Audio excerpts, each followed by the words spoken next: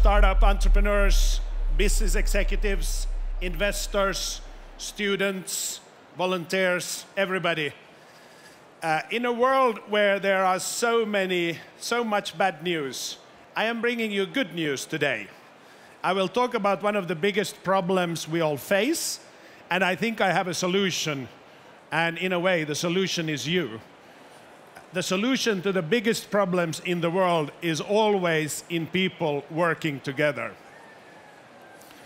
Today, whatever you do, the essence of what you are working on professionally is stored in a computer, it is data, and all your business value is based on data, which means that if you have a data breach, your business may go down.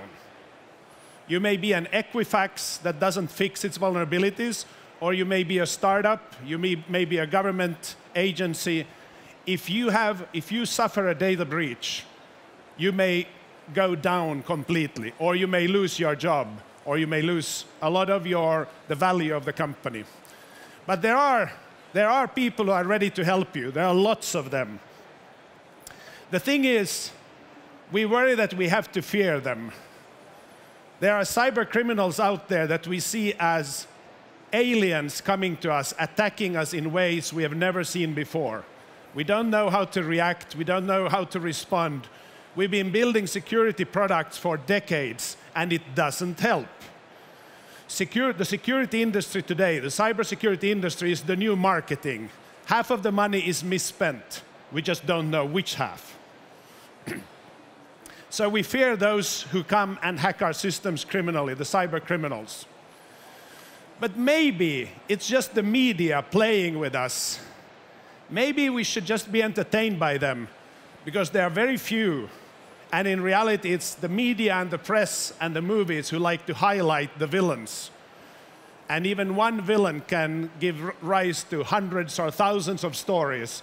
And we fear the enemy as if it were a large or big enemy, when in reality, it's a very small group. Because for every bad guy there is out there, there are 3 orders of magnitude more good guys.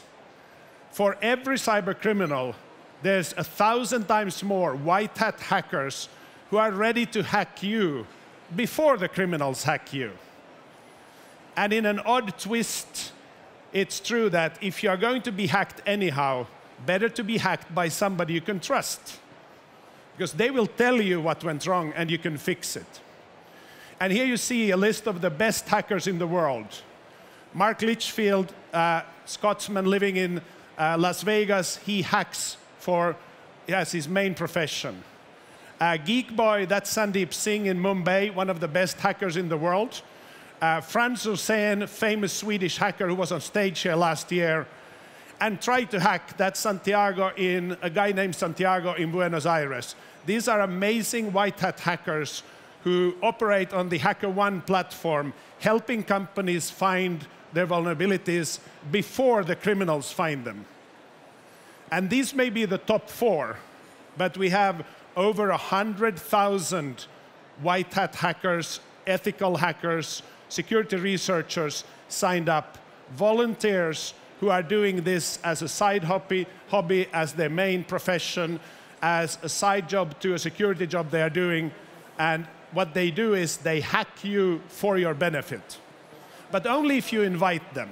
That's the difference. A criminal will always hack you, whether you invite them or not. The white hats will hack you if you ask them to hack you. This has become so important that the Deputy Attorney General of the United States of America, using very complex words, but said everybody should turn to white hat hackers and help them make them more secure. The practice is called vulnerability disclosure policy, because in the security business we tend to come up with very complex terminology. But what it means is a company will say, if you see something, say something. If you find a flaw in our software, tell us and we will fix it. And this is exactly what Equifax did not do. They did not have a program for this. They were aware of the vulnerability, but they didn't fix it. And unfortunately, no matter how smart we are, if there is software, there are holes in the software. And we must fix them quickly because the criminals will absolutely find them. And when they break in, they steal your data, and it's a data breach, and you suffer the consequences, which are legal, business, reputation, and so on. We were lucky to be chosen a year ago by the US Department of Defense to go and hack them. So we took the best hackers we found, 1,410 of them, vetted, known, scored, best hackers in the world, and we started hacking the Pentagon systems. It took us 13 minutes to find a way into the Pentagon. And we found a total of 138 holes in their systems. So this is the United States Department of Defense, arguably the most powerful organization in the world. They have every conceivable weapon. They have nuclear weapons, they have everything. They have unlimited budgets. They can hire any cybersecurity expert they need. Yet, they cannot find their own software vulnerabilities. Because we all have this blockage. You don't find your own typos. So people don't find their own flaws. But when you ask people around you to tell you, they will know. It's like a neighborhood watch, where others who have no bias towards you, they have much more curiosity and creativity, and they will actually find them. So this we did for the Pentagon, but we do it for companies of all sizes. We have startups running on this program. We have big internet companies like Slack, Snapchat, Twitter, Yahoo, Lyft, Uber, Dropbox, and so on, who are more secure because we find the vulnerabilities before they find them. And who are we? Like I said, it's 100,000 hackers signed up all over the world. Women and men, mostly men, but we're trying to change that. Young and old, formally educated, self-taught, all over the world. They are in Karachi, Dhaka, Mumbai, Bangalore, Buenos Aires, all over the world. Young, fantastic people, most of them young, who have learned and grew up with computers, and they can figure out how to break into your systems. And they have the best of intentions. They're trying to create a career for themselves. They want to do good. They have figured out how to break into any computer system there are. And we always break in. Within 24 hours, we always find a hole in any software presented to us. So this community is growing very fast. 2 years ago, it was around 16,000. Now it's well over 100,000. We believe it will be over 1 million hackers and ethical hackers and security researchers in a few years. And this is actually what we're seeing at Slush as well, the power of collaboration. When you bring together people who work in a voluntary fashion for a common cause, that's when you can create amazing results. And here we have a way of paying them as well. Because when they find a vulnerability in your system, you pay them a bounty, a reward for the find. Which means that these are paid only on results. All the other security solutions and products that you buy, firewalls and antivirus and whatnot, you pay whether it's working or not. Here you pay only when it functions. And by the end of 2020, so 3 years from now, we will have paid out over $100 million in rewards to hackers all over the world. This will save companies tens of billions in damages and losses that they are not suffering as a result.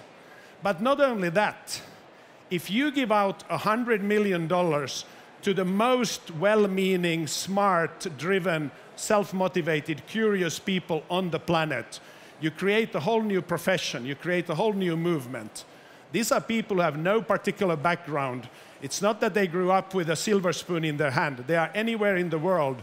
Many times they are a little bit misfits or misunderstood by their environment. But by allowing them to do good and be paid for it, it's nearly like the scout movement over and over again, where you do a good deed every day and you let them self-organize and you let them build the community and you create enormous value for the customers, but you also give them meaning in life. Because a problem we have on this planet is that with 7 billion people, Many people don't know why they exist. And when people don't know why they exist, they start arguing with each other. And when they start arguing, soon they have a gun in their hand and it gets really bad. So when you give them something useful to do, you create a much better world. And it's actually a bigger topic than just cybersecurity. We are here applying the idea of collaboration and barn racing to security. But this was done 15 years ago in software when the open source movement started, or it started longer ago. But with the big open source projects where people came together, built something passionately together, and it outperformed, and still today outperforms any other software. Open source software is more powerful than closed source software. Collaborative cybersecurity is much more powerful than any other security offering. And if you are a startup entrepreneur, you should think about how you can take the power of a community to turn it into something much bigger than any challenge in the world. It is when we work together that we can accomplish things that nobody else could have imagined. And Slush is like that. Slush is a voluntary organization. 2,000 people are organizing this amazing event just for the fun of it, because they are passionate, because they want to make a change, they want to make a difference in life, and it creates something that nobody, no corporation, no government, no company could ever have done on their own. But when you pool your resources, you can overcome any obstacle. And that, I believe, is the key to the future in this society, when we're now seeing so much problem, so much isolationism, and we actually should do the opposite. We should work more together, because we can solve every possible problem by working together. We are solving the problem of cybersecurity, but you can solve any problem with this method. Thank you.